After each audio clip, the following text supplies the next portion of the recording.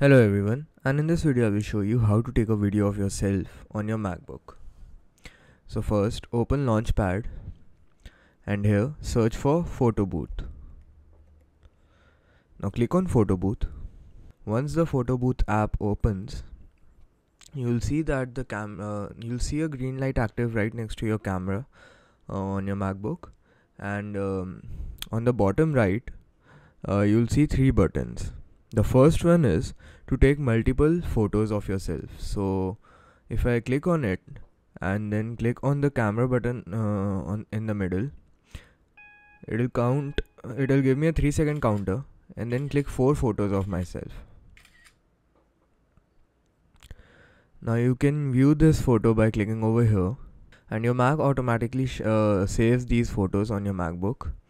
So if you want to and if you don't want these photos, then just click the X right above the photos, and it will delete all the photos.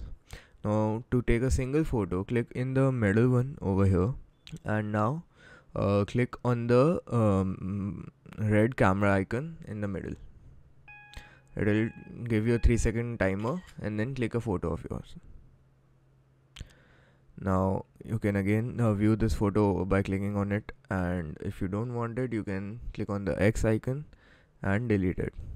Now to take a video of yourself, click on the third button over here, click on the red camera button in the middle.